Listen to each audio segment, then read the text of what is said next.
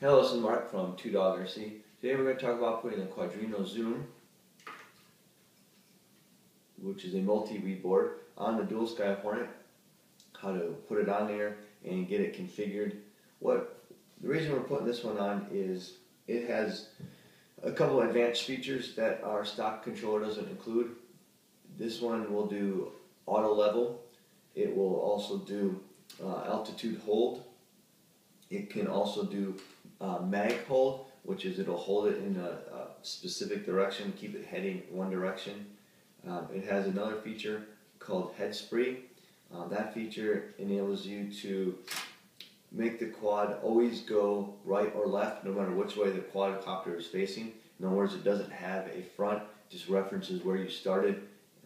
I don't really use that one. It's kind of not really helping you learn how to fly. So they also have what's called a horizon mode, which that's my favorite mode. Basically, what it is, it's an auto level, and then the farther you push the sticks, like left or right, the less it's going to try to level. So basically, it goes from auto level and full deflection. You're into acro mode, which is just free flying. Then there's an angle mode where it will always try to force back to the center to stabilize, and you can put a limit on there. So if you hit a certain angle, it'll automatically bounce you back to level. It's a pretty good board. Actually, it's really good. I've been test flying it on another quadcopter for quite a while now. I'm really happy with it. These are made by Flying Einstein. FlyingEinstein.com is where you can get them, and also our website, Dualsky.com. This version is version 3. It's got a barometer cover on there. That's going to help out. It's also got the ability to hook up your USB and your Wi-Fi at the same time. See, this port right here is your USB port. What you'll be able to do is connect this to your computer, and you can change a lot of settings. You can change what the switches on your radios do, turn on and off features. Pretty nice deal there. Right here is where you can wire in a Bluetooth connector. They're not connected here now.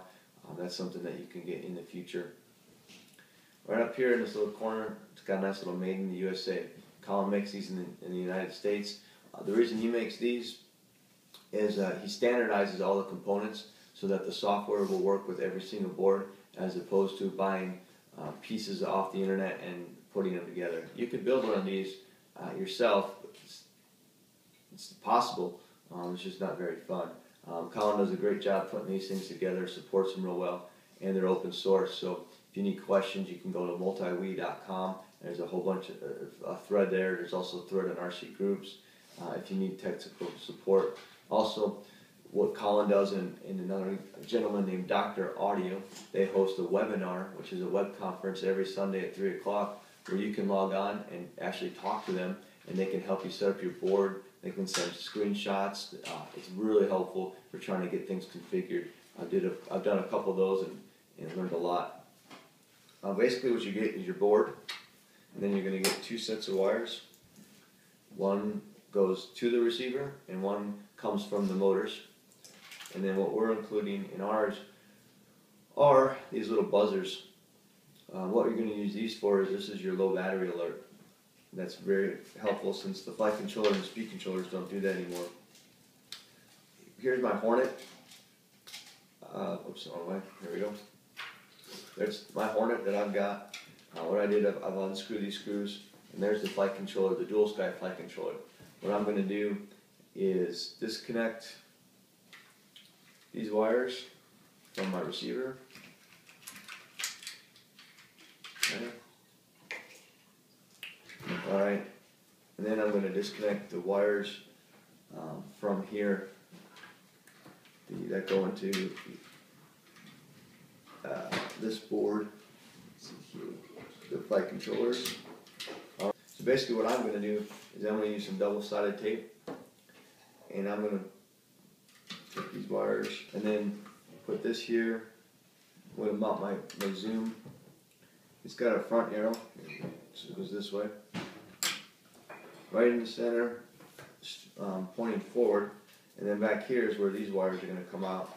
So you'll have this one right here going to the motors. There you go. Okay, so this is going to come out and go to our motors and go underneath here. And this one is going to come out and go to receivers and come again back in here. What I did on my other quad is I just put a little dab of hot glue right here to make sure that these wires don't come out. Alright, well I'm going to go install this stuff and then we'll come back with the next video.